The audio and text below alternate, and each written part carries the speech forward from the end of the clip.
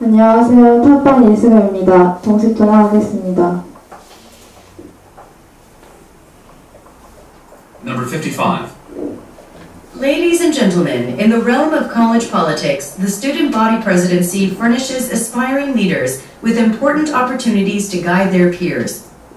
신사숙녀 여러분, 대학교 정직의 총학생회 회장직은 장차 리더가 되려고 하는 학생들에게 동료 학생들을 이끌 수 있는 중요한 기회를 제공합니다. However, many potential leaders on campus are indifferent to the allure of such a position. 그러나 많은 가능성 있는 대학교인한 학생들은 이러한 자리의 매력에 무관심합니다. Some might consider themselves qualified in terms of personality and basic skills, yet hold themselves back because they feel they don't have the knowledge for the job.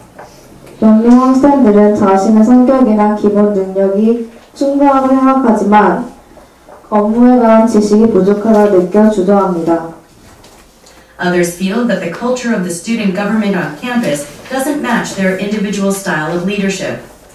다른 몇 명 학생들은 학생 자체의 문화가 자신의 개인적인 리더십과 맞지 않다 느끼기도 합니다.